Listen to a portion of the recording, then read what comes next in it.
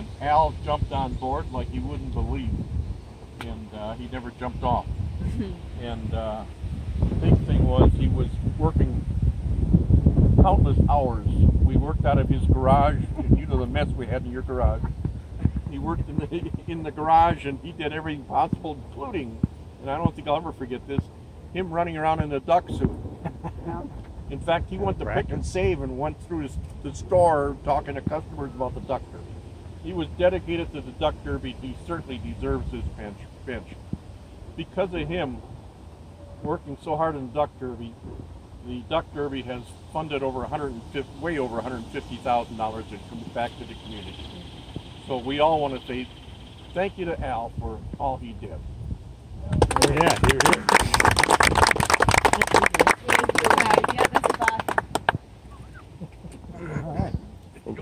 Thank you, Deb.